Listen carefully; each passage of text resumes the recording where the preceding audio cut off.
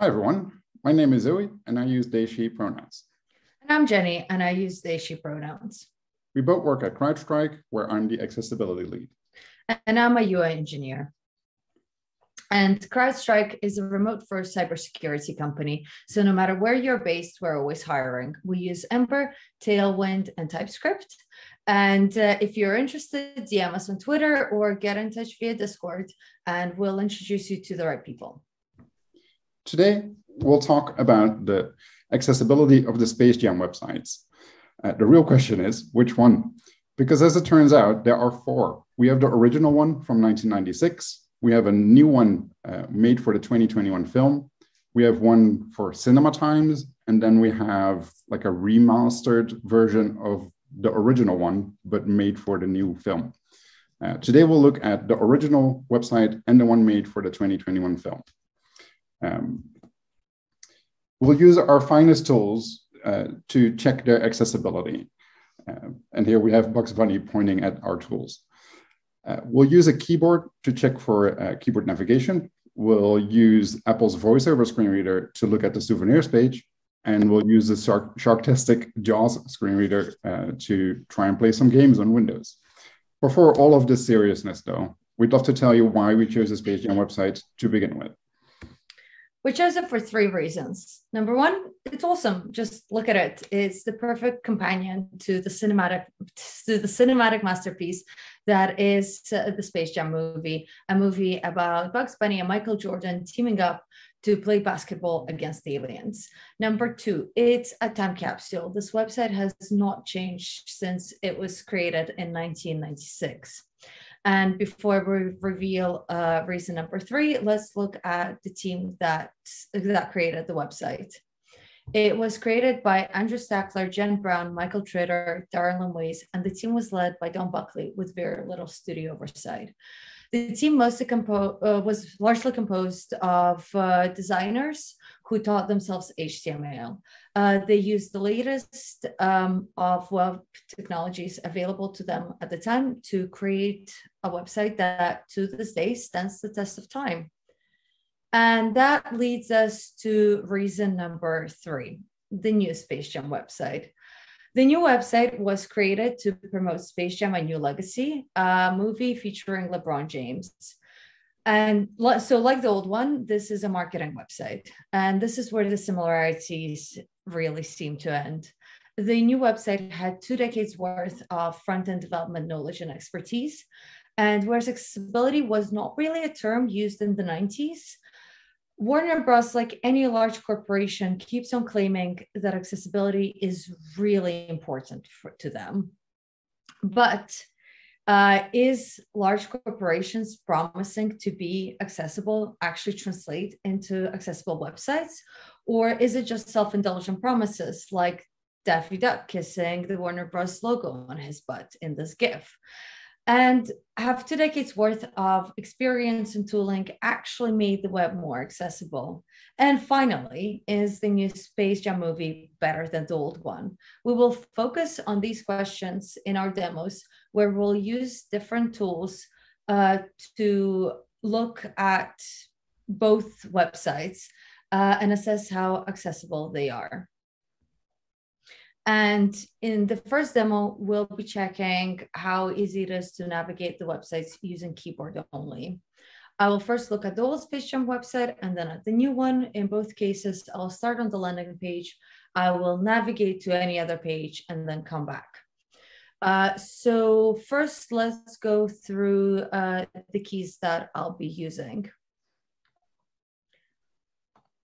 So I'll be using Tab to focus on the next element. I'll use Shift Tab to focus on previous elements. Enter to activate focus control. And Control Tab to go to the next browser tab. So let's jump into the demo. We are on the old Space Jam website. In the middle, we have the logo, and it is surrounded by planets.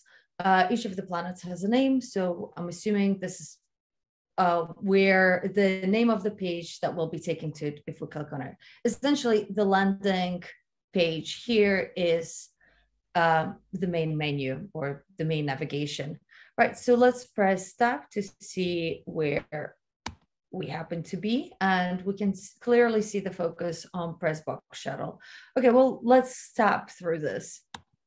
Okay, so we're going clockwise.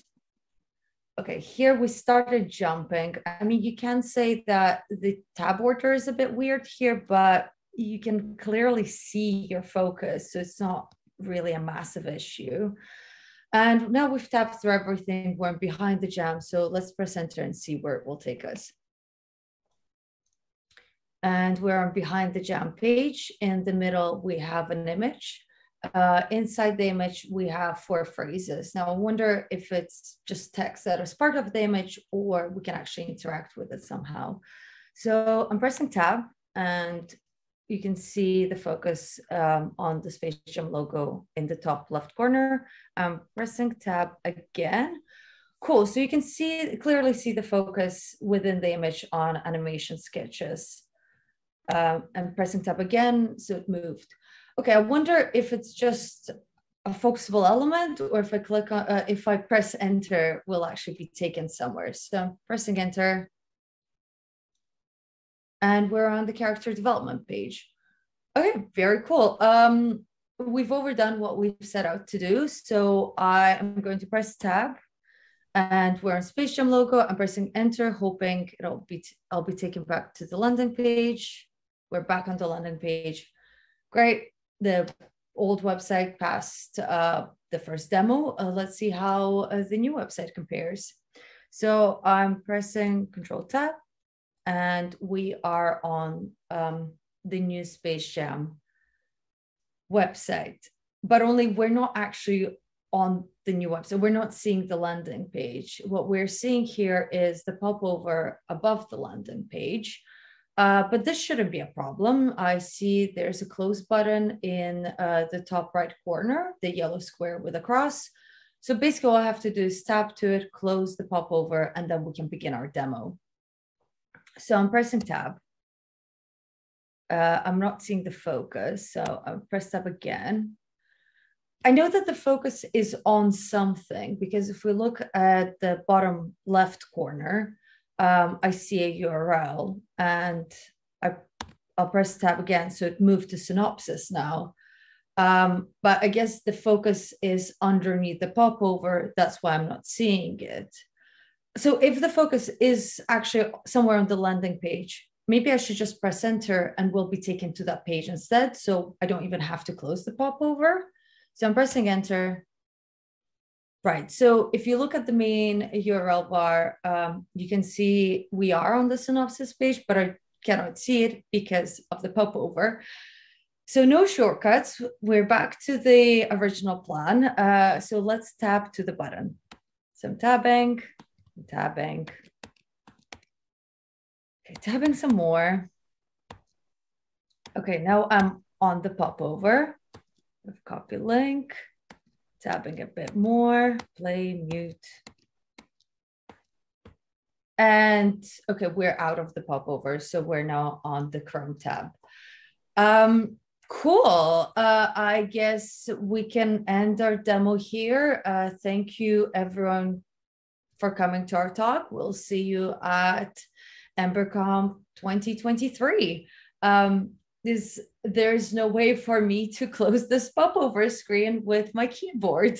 I cannot tab to it, let alone press that button. And I mean, as much as I like to joke that a front-end developer's job is to center divs and make buttons, it really is our job to make buttons that work. This is why there's always an outcry when you have articles about how a button cost a business $500 million, because we're paid to make usable websites. And here we have an example of a button that doesn't work. And money aside, Zoë and I work for a cybersecurity company. So working button is the difference between stopping a breach or not. So on this somber note, I pass over to Zoë. Thanks. Thanks. Right. So let's have a look at this yellow square with a cross in it that's pretending to be a button. We can use Chrome's DevTools to have a deeper look. So if we right-click on our yellow square and we choose Inspect, we get presented with the DevTools. And here on the left, we see all of the HTML, and we can see the HTML for our supposed button highlighted. And we can see that it's a div with an ID of trailer close. There's also a data attribute and then a style attribute with some styling in it. Inside, we find two spans, which are used to make up the cross. But there's nothing here that indicates any buttonness for this element, other than maybe the ID. But there's no semantics here. We can still dig a bit deeper, though. If we move over to the right, we have a set of tabs, including styles, computed, layout, event listeners, and then a chevron menu.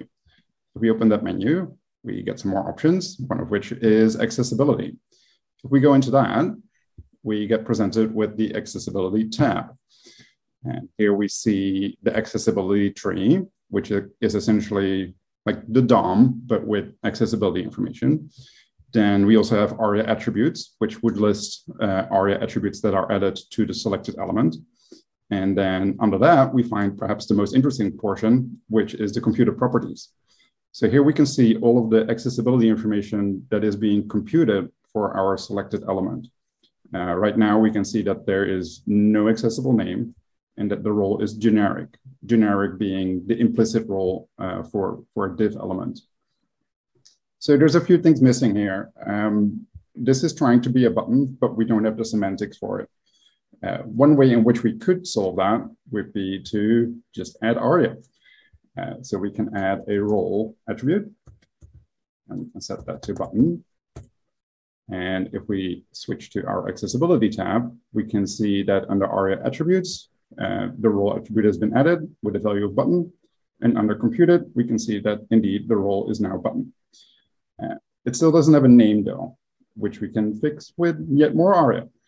So let's add another attribute, and we can do ARIA label. Then we can set it to something like close dialog. It seems clear enough. If we switch to the accessibility tab, we can see under computer properties that the name is now close dialog, and we can also see that it comes from the ARIA label that we added. By default, though, a div is not accessible via keyboard, so I can't get to it with the tab key. There's an attribute we can add to add it to the tab order of the page. And we do that with the tab index attribute. So let's add that. If we set tab index to 0, the element will be added to the tab order based on its location in the DOM. So similar to how it works for other focusable elements, such as inputs or links. Okay, so we should now be able to try this demo again, because we added the semantics and we added the square to the tab order. So I'll set focus to the page and I'll press the tab key. Okay, I'm not seeing focus yet. If I press tab again, I get into the YouTube player again. So maybe focus is on the button, but I'm just not seeing it. We can inspect that in the DevTools as well. So if we switch back to DevTools and go to the Styles tab, we can right-click on our HTML, on the element in the HTML, and we can go to force state, and we can choose focus. This will show us any styles that might be applied while focus is active. And in the Styles tab, we can see that when focus is active, the outline property is set. Unfortunately, though, it's set to none, which is even made important for some reason. This is equal to hiding the cursor for mouse users. Essentially, you have no idea where you are on the page. So let's disable that style for now. So then maybe we can see where we are. Okay, going back to the page, and I can already see the focus outline, but let's try the demo again. I set focus to the page, and I press the tab key, and now I can see focus on the button. So that's good. Let's try if we can now close this dialog. So I'll press return, which doesn't do anything. I'll press the spacebar just to see if that does anything. Nope, doesn't do anything. Okay, what's going on? Let's head back to our DevTools again. And if we select our button, on the right in that chevron menu we used earlier, we can select event listeners. And this will list all of the event listeners added for this specific component. And we can see that it's only a click listener. So the click listener listens for pointer events. So this will work for something like an iPad. On an iPad, you could close this menu if you use touch. You can click on it and it will close it. But even though I can set focus to this button, it won't close with either the return or a spacebar. Even though we added all of this semantic information, this button still doesn't work for everyone. And as Billy prompted, when UX doesn't consider all users, shouldn't it be known as some user experience or sucks? To find out if these websites work for all users or only some, we'll have to look beyond the pixels. So let's do exactly that. Instead of looking at pixels, how about we listen to pixels? And we can use VoiceOver for that. As a disclaimer, I'm a fully sighted user, so I use VoiceOver to test the features that I've created, but not in my daily life. So the way I use VoiceOver, it will most likely be very different from how a daily user uses it. And before we jump into the demo, let's look at the keys we'll be using. So to turn VoiceOver on, we need to press Command and F5 or Command and the Touch ID on your touch bar. I should probably call out straight away that VoiceOver is an Apple product, hence why you need the Command key to be able to start it on, to turn it on. So the next keys I'll be using is Control Option and left and right arrows. Control Option is a very popular VoiceOver combination, and the two keys are sometimes used called VoiceOver keys or VO keys. And to open the web router, I will be using VOU keys. And the web router is essentially this box that says links in the left corner. A web router is a VoiceOver element, and it is a collection of different menus available to the user. Now, at the bottom of the page here, we have the speech output box, which is essentially subtitles for VoiceOver. And to the right, the outline around press box shuttle. It looks like focus, but actually it's a virtual cursor. And the virtual cursor allows users to focus into elements that are not usually focusable. And now that we have this tool set, let's start the demo, and we'll start it on the old website on the Stellar Souvenirs page. And I will switch on VoiceOver now.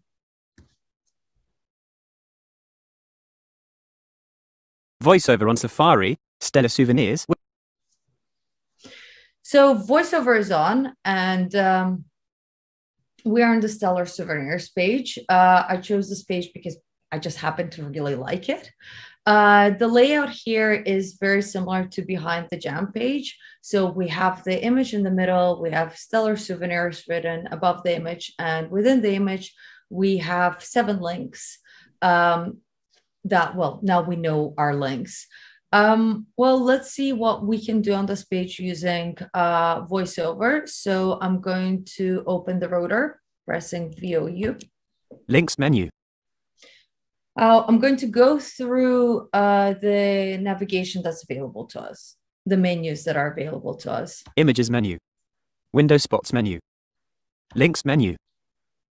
Okay, so out of the menus available to us, the links menu looks the most interesting, and straight up, the amount of links here is a lot more than what we see on the page.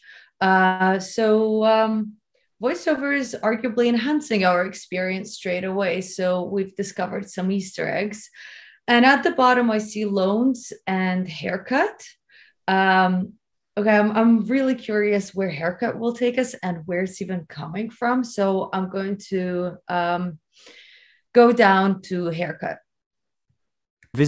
Link, haircut HTML. Link, haircut HTML. Okay, and I see the virtual cursor around the squiggly thing near the barber shop. So honestly, as a Cider user, I would have never even considered pressing on that element. So yeah, we're definitely discovering Easter eggs here.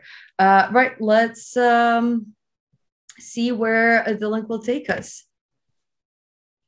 Stellar Souvenirs web content. Yes, you need one indeed. Stellar Souvenirs web content. We're taking to an incredibly sassy page.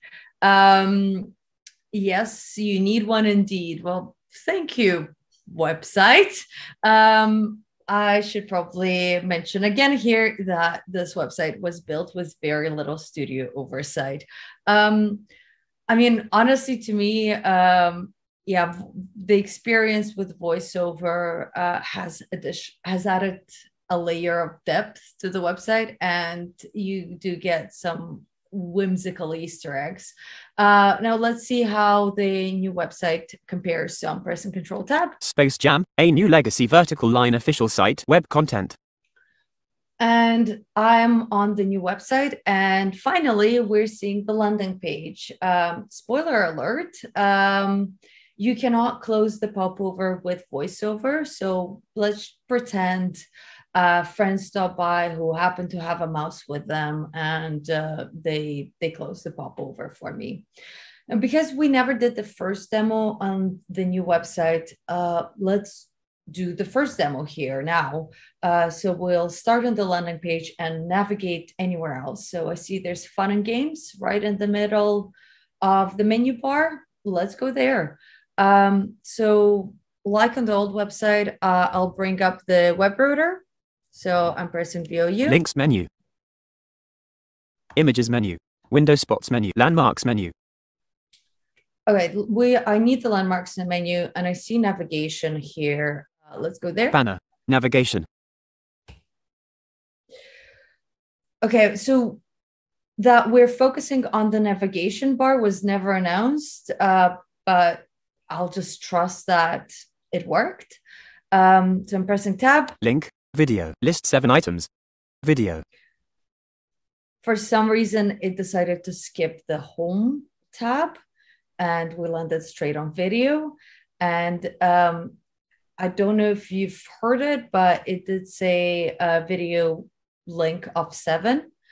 There are more than 7 links in this nav bar. So we're getting an experience, the opposite experience of what we had on the old website, where things that are clearly visible on the navigation, on the nav bar, are not showing up, and we're not told about them.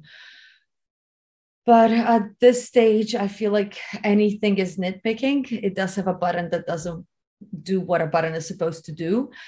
So let's just go to fun and games.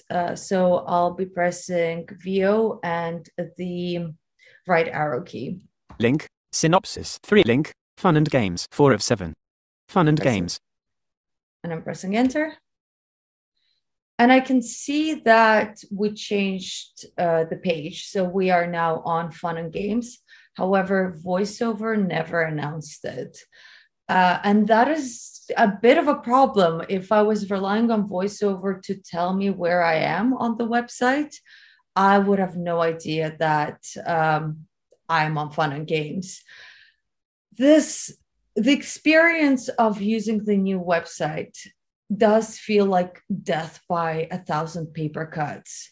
There's a button that completely doesn't work, but even if you have someone to navigate you to the main website, it sort of works enough, but it really doesn't work. And the whole experience is incredibly frustrating. So on this exasperated note, I hand over to Zoe to actually try playing some of the games. Thank you very much. Okay, so with VoiceOver out of the way, let's look at another screen reader. We'll switch over to Windows, where we have JAWS. So here we are on the old website, and we have a page open with Match the Monsters, which is a game. Before we dive into that, let's discuss some statistics, because a lot of us developers test with VoiceOver.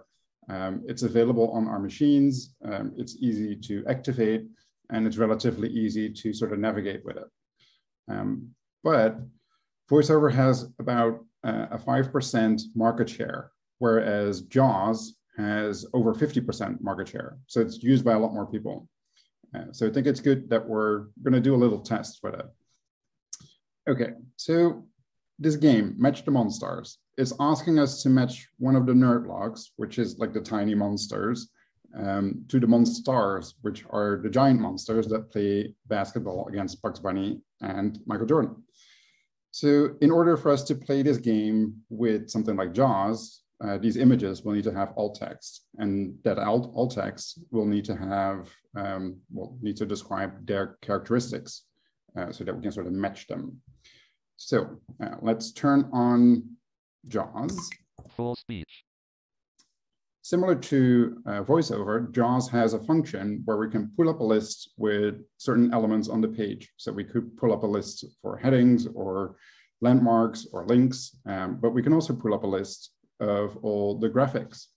So if I want to do that, I do Control Insert G. List 1, list view. Match the monsters. 18 of 24. To move.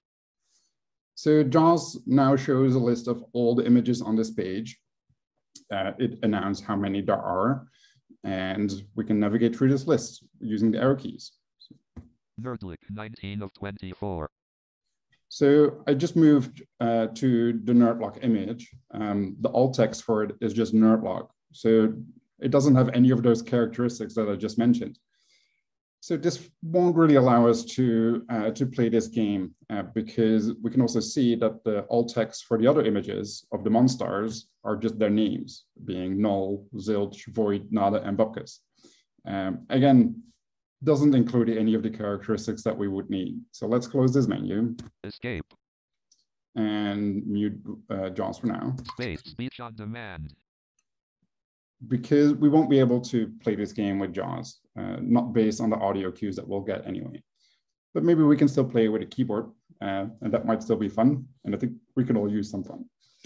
So I'll press the tab key, and I can see that my focus is now on null, which is the first monster. The nerdlog that we're presented with, it looks grumpy and a bit angry. I think it's zilch, which is the orange one. So I'll press return. And I was right.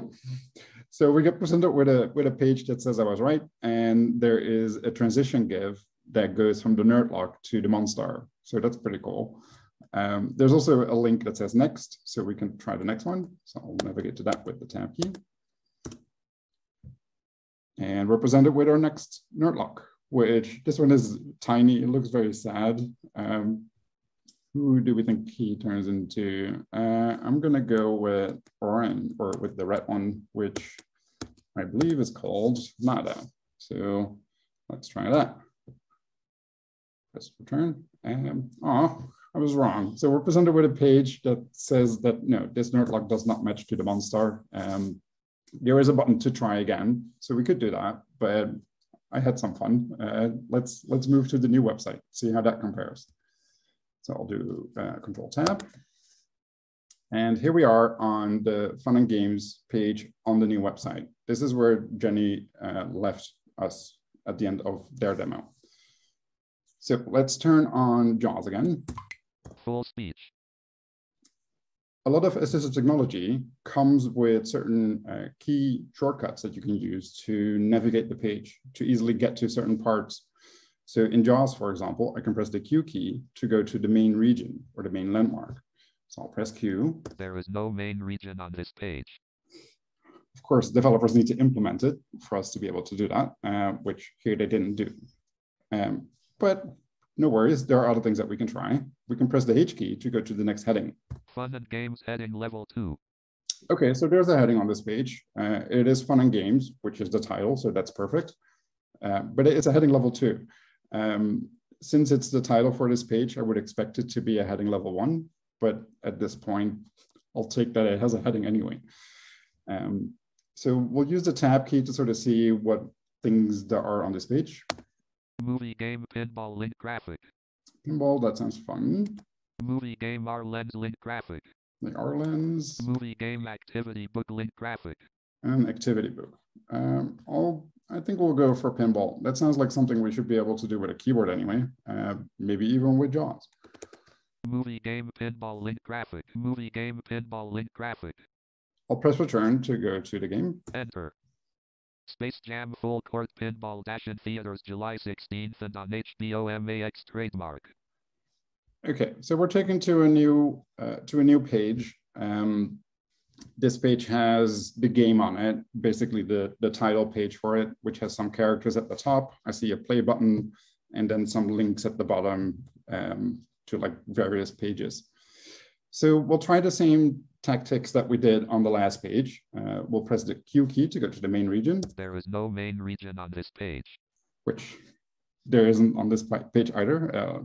So let's try H for heading then. There are no headings on this page. There's no heading either. Okay, but I did see a play button. So let's use B to go to the button. There are no buttons on this page. Okay, so it's not a real button then. But maybe we can find if there are any focusables at all by pressing the tab key. Privacy policy link. Okay, wow. I'll use my mouse to quickly mute that. That's very annoying. So for some reason, music started playing as soon as I pressed the tab key. I did hear JAWS announce the privacy policy, which is a link in the footer. That tells me that on this page, there are no focusables before the footer. So I won't be able to play this game with JAWS or with a keyboard. I can read the privacy policy. I don't know how much fun that will be, but those are my options on the new website. Okay, let's get back to our slides. So here we have Bugs Bunny asking the Nerdlux, what's up, dog? Do you remember the 3 questions that we started with at the beginning? The first one was, does corporations promising to be accessible translate into accessible websites? No, it does not. And Bugs Bunny here seems to agree with us. If accessibility isn't made a requirement, then the end result won't be accessible, regardless of how much corporations pledge to be. So if corporations don't care more, then we should. At no point did the original team ask the suits if they could make their fancy website accessible. They just did it. As Michael Jordan here says, you guys had the special stuff inside of you all along. You don't have to ask for permission to make something accessible. It's part of your job. Accessibility isn't a feature, it's not something extra. It's been a core component of the web, and it always has been ever since its invention.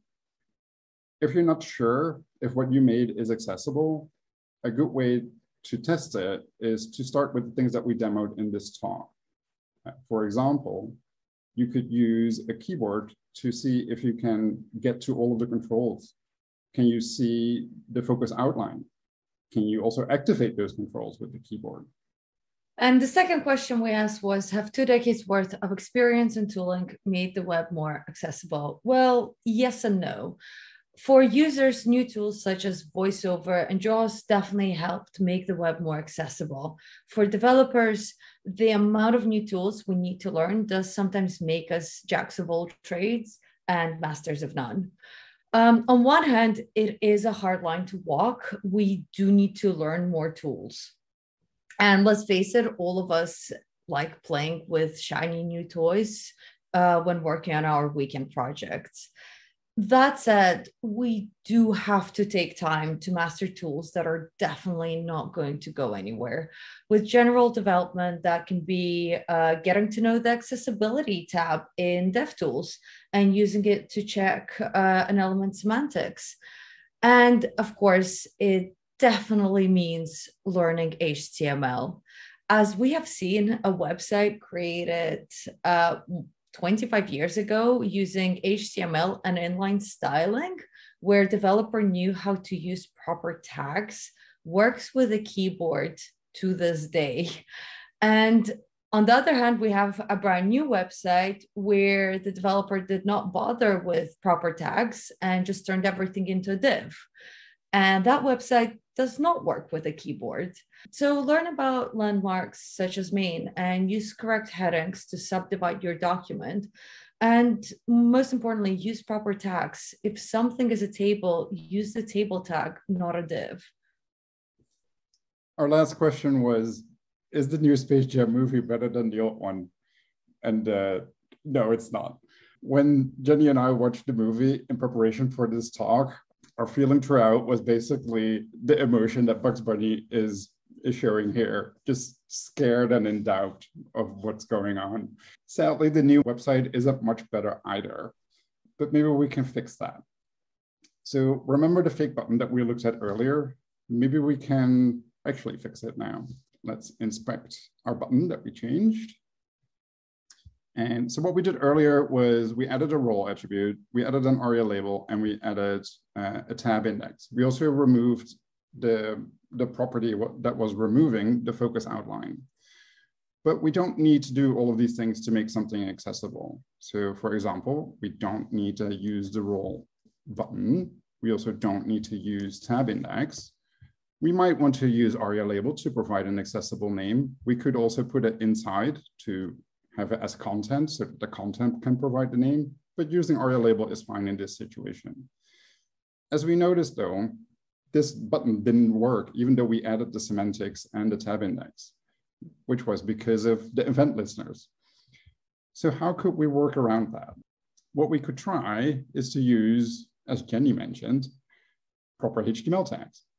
So instead of using a div to create a button, maybe we can use an element that was made for it, if only such a thing existed. Luckily, it does. We have the button tag or the button element. So let's change this div into a button. We still have our ARIA label for the name. So we should be able to do this demo again. So we're on the website, I'll press the tab. I see the focus outline on the button. So hopefully it works now. I'll press return and see what happens. And it works. So without changing or without adding any event listeners, just by simply changing the div to a button, we made this work. Who would have known that changing a div into a button would make the web more accessible? With that, I just want to say, that's all, folks. Thank you very much.